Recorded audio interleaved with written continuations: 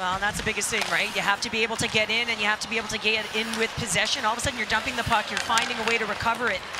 Back to 5-on-5. Toronto with a chance. Connor shot up high. Kept in the zone. Flanagan, she scores! How did she do it? Callie Flanagan, as Toronto takes the lead.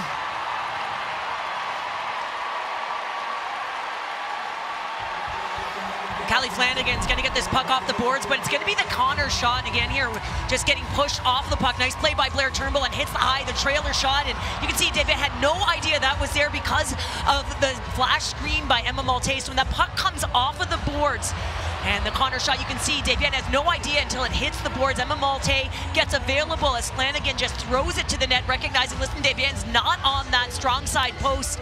And that's just a recognition as Davian's trying to find that puck. Couldn't see it through Malte and all the traffic, and isn't able to get to that strong side post quick enough. And that's a smart play by the defender to throw it to the net, recognizing that there might be some room there.